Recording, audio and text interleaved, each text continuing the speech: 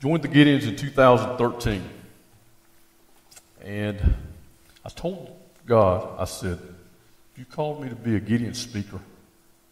So I'd heard Gideon speakers all my life. I said, I want you to give me my own testimonies I can share, not just repeating the ones that were given through someone else's experience.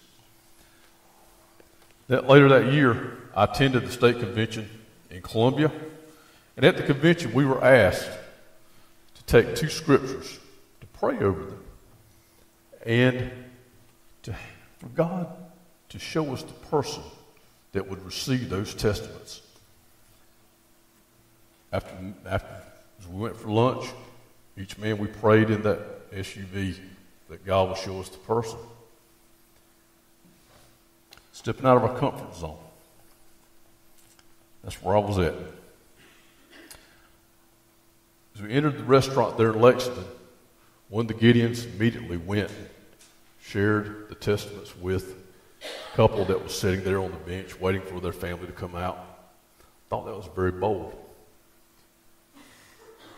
As we entered the restaurant, I immediately started looking over patrons there, the worker staff, to see who I could give those testaments to. Not really sure. For an instant, I went and looked over the lunch buffet. There was a gentleman there that was replenishing the meats and vegetables. And immediately my eyes locked with his for a moment. Then I went on and sat down and ate. And as I went to leave, I clutched on those Bibles because they were still tucked away. And I said, God, show me the person. And immediately I knew that gentleman behind the buffet was the one I was supposed to share it with. So I went up to him, looked back there, and he was still working. And he said, he looked up and seen I was looking at him. He said, can I help you? I said, he walked over, I said, has anyone told you they love you today? He said, yeah. He said, my mother called me and told me that this morning. I said, well, I love you. Jesus loves you too. And I handed him that New Testament scripture. And I could see the emotion starting to come over his face. He said, today's my birthday. He said, last week when my mother called and asked me what I wanted for my birthday, he said, I told her, he said, all I want is a small pocket-sized Bible. Wow. He said, this morning when she called and wished me happy birthday, she said that she had looked all over Lexington and couldn't find one anywhere. He said, now here you've given me exactly what I wanted for my birthday. Small pocket-sized Bible I can keep in my shirt and on my breaks. I can read more about Jesus. He said, thank you. He said, you have made my day. And that is the very first testament that I ever gave to an individual. God's timing is always perfect, and his hand is on every single copy of his word. And as I finished telling that testimony at my church, Sandy Level in Blythewood, the choir director came up to me afterwards. He said, I've been hearing Gideon testimonies for over 30 years. He said, I've never heard the one about my birthday. I said, because that's the testimony that God gave me. He said, wow. So I said, God, we serve a wow God. I realize that for many of you, when you hear the name Gideons, you think about this emblem in the hotel and motel Bibles. While certainly that's an important part of our ministry, we also distribute the small, pocket-sized New Testament scriptures to schools, hospitals, dentist office, nursing homes. Those get the full-size Bibles. But also we provide the small testaments to law enforcement, to firemen, and those serving in our military. There's a church couple in Florida who was visiting a member of the congregation, an elderly couple, and they noticed that on their coffee table was a picture of a young soldier. And the couple said, is that your son? Is that your grandson? And The older gentleman went to the back, and he came back with a small pocket-sized scripture that was worn and tattered. He said, "That's my son. That's our son." He went into the military at a very young age, and we knew that he didn't know the Lord. And his mom and I, we prayed for him every night. It said that months went by, and then we learned about that he had been killed in action. Several weeks later, we received his belongings from his commander. And inside his belongings was this small pocket-sized scriptures. And the note from the commander said that we found your son in a fighting position. And he was clutching this New Testament Bible. One finger was in the scriptures where John 3:16 is located. And the other finger was opened up to the back. And their son had signed his name to accept Jesus as their Savior, as his Savior, 2 days before that bullet found its mark. Amen. Bibles placed in nursing homes and hotel rooms, we check on those annually. Many times they're found written in, kids get them. Sometimes the pages are torn out. And we put a fresh Bible in there because that's what we feel like that God wants us to do, have a fresh Bible in there that's not defaced. The ones that have the hard covers, those covers are removed, and a soft cover is installed on that, and then those are given to prisoners because they can't have anything with a hard cover. So I like to say that every Bible has an end of life. It's going to end up in someone's hands. Kyle had developed a desire to be rich, to be wealthy. And he put that above all things, even his family. And eventually he left his family. One night his trucking business was in need of a driver. So with no one else available, Kyle said, I'll make the run. And as he got to the Canada border, he was stopped and everything was checked. And he had some outstanding warrants in California. So he was detained right there. While in prison, he was escorted through the general population there at the California State Penitentiary. Door closed behind him. He went over there to his bed, and there was a Bible there for him that had been placed. As he sat there that night, he opened that Bible because he had grown up in the church. He had run from God also. Desperate need. He was in desperate need to have some way to ease his pain, and he felt ashamed. He'd left his family, and his job was in jeopardy. So he asked God, he said, God, let me know that a purpose for my life. Let me know that you're real. As the tears settled, God revealed himself to Kyle. He fell on his knees because he felt helpless. He didn't know what else to do.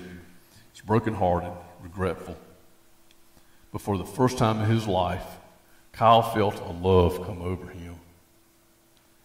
He accepted Christ that night into his life.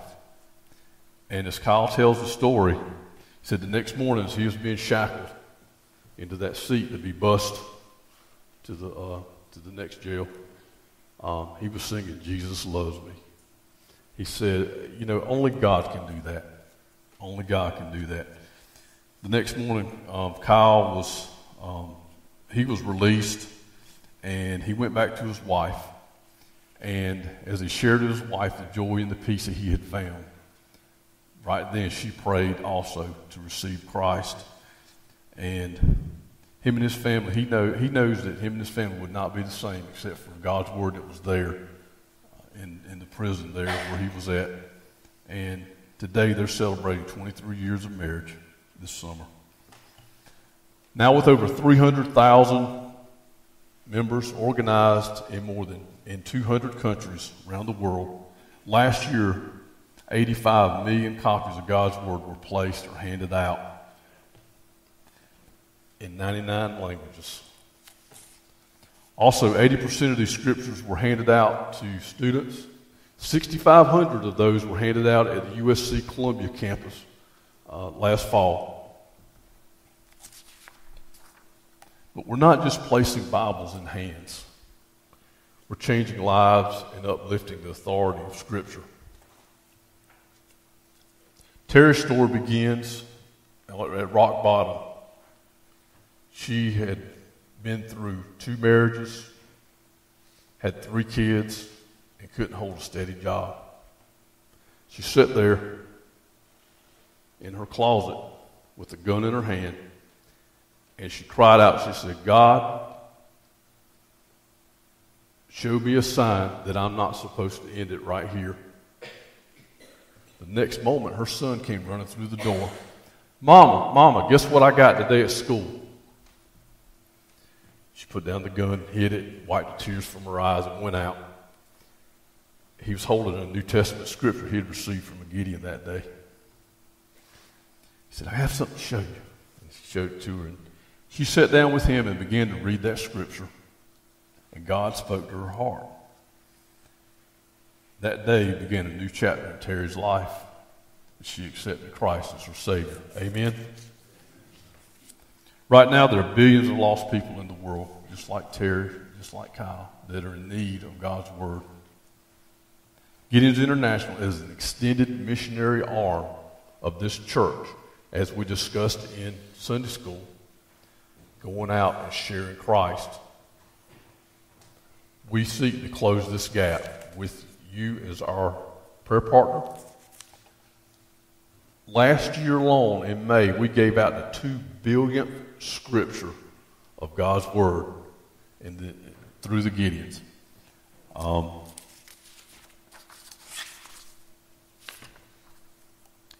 Together, we're placing more than 2 scriptures per heartbeat, or more than 1 million copies every 5 days. But it's more than just a number, because behind every number is a face. And behind every face, there's a story. And behind every story, a priceless soul. On Good Friday of last year, Gideons, we were able to participate at the Christ Central Church in Columbia on North Main Street. Me and another gentleman were there. They were doing a foot washing. This lady who's a pedicurist, she volunteers her services, and she was providing care to the homeless people's feet and different people that don't go to the doctor. And she was called to do that, and had nurses there. They were giving them physical care, and each person received 2 pairs of new socks, a care bag. Well, me and another gentleman were there, and we were giving spiritual care. We were giving each person a copy of God's Word, and we were also praying for them.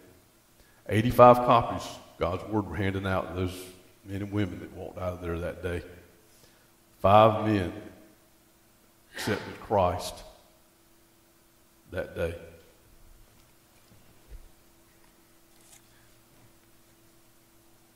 Yes, the impact of handing out these scriptures can be seen through the many testimonies I've shared with you today, and there are countless others.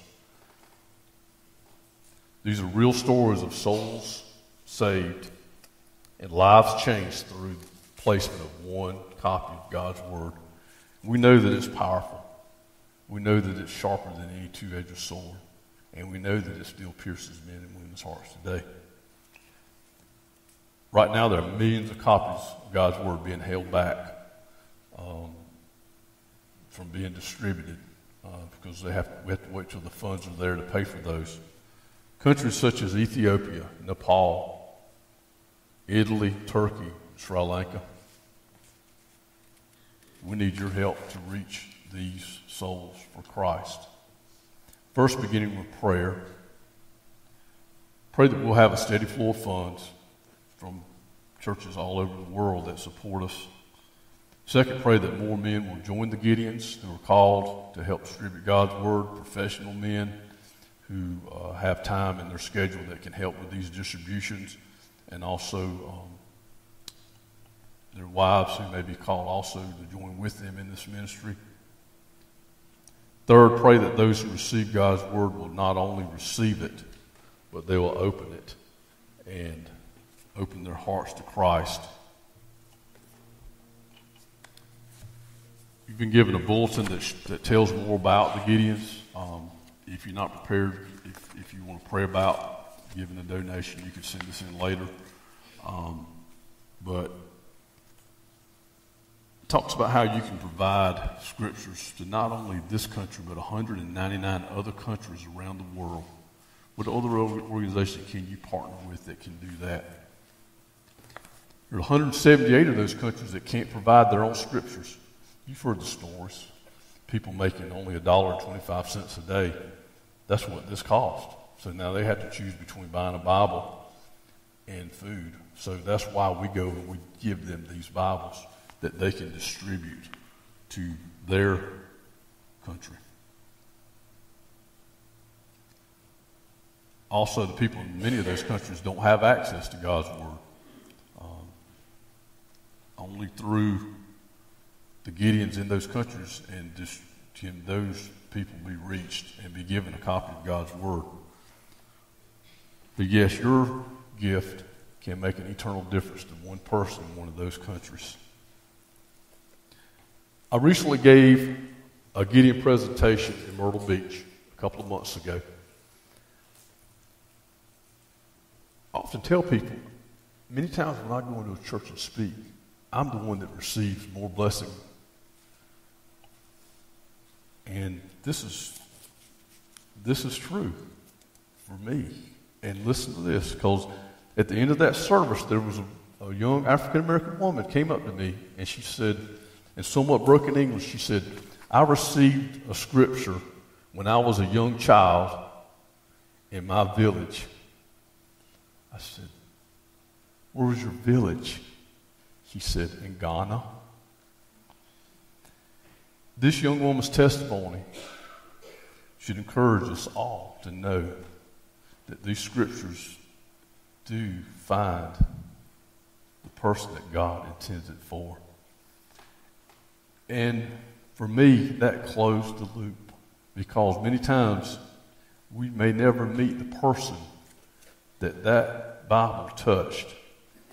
But at that small church in Myrtle Beach, got the privilege of meeting a young woman who that New Testament touched her life in Ghana. And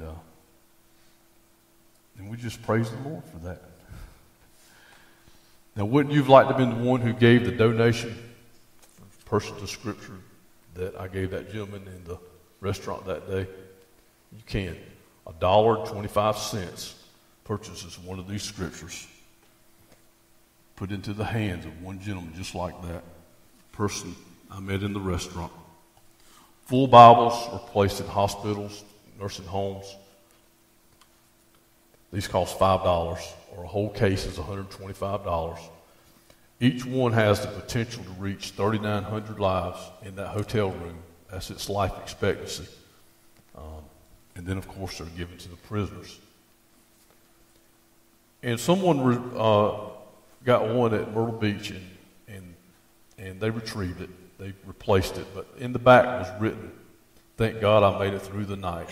And it was signed Agnes. You know, I don't know what Agnes was going through that night, whether it was an abusive husband she was running away from or drug addiction. But what I know is that one person gave the $5 so that Bible could be there in that hotel room when she needed it that night.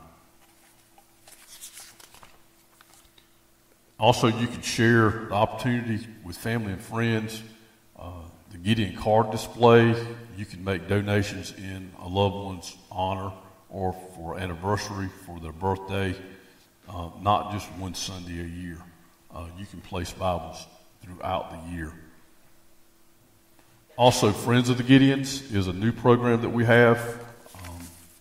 You can go online and you can sign up to be a friend of the Gideon, a prayer partner. You can receive publications and stories all throughout the year, not just once a year. I have a brochure I'll leave with the pastor for that. And then again, the Gideon card program that you have. Also, there's a new Bible app you can download for free. We're talking about ways you can share through your cell phone. There's a new Bible app, a Gideon, and it's in different languages. If you want to share that with someone that lives on the other side of the world that speaks French or German or something, you can email that out to friends. How to download the Bible. It's audio also, so you can play it going down the road. Fill your ears with God's Word and help retain those scriptures. Life Book is a new tool. It's the book of John that they're free also, that you can purchase, and your youth can hand these out at schools, at parades. And again, these are funded by the Gideons ourselves, that you can download. You can get those free. In closing, I want you to ask yourself one question. How will you serve God this year in Washington Street Baptist Church? Is it sending out Bibles? Is it ministering to the ones in this community? But this is our opportunity to step into the gap, because people are searching for something. People are searching. This is our opportunity to show them Jesus Christ is that something, and he's the one to be followed, and not all of the worldliness that surrounds us today. If the Lord is leading you to provide a financial gift to the Gideons, thank you. I'm going to share this, and I have to be very careful, because this testimony comes from this church. I never want to embarrass anyone. But last year, as I was taking up an offering right there, I heard this clicking noise. It was an older lady. I didn't get her name, but she walked out that door. And I never look at what people give, but when I share this at other churches, I say, I want to tell you the biggest gift that was ever given.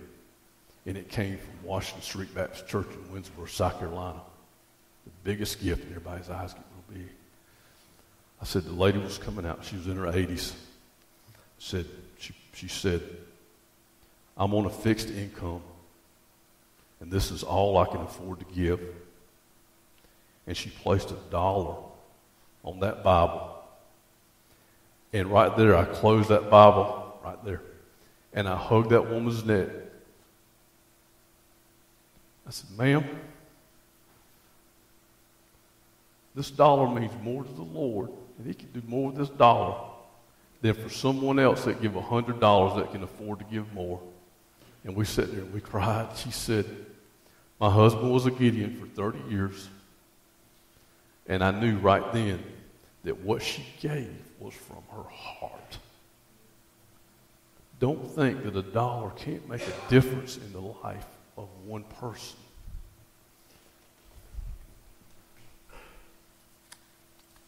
Isaiah 55:11 says, so shall my word be that goeth forth out of my mouth. It shall not return to me void. I know that not everyone's called to go into the mission field, but we're all called to help. Thank you very much.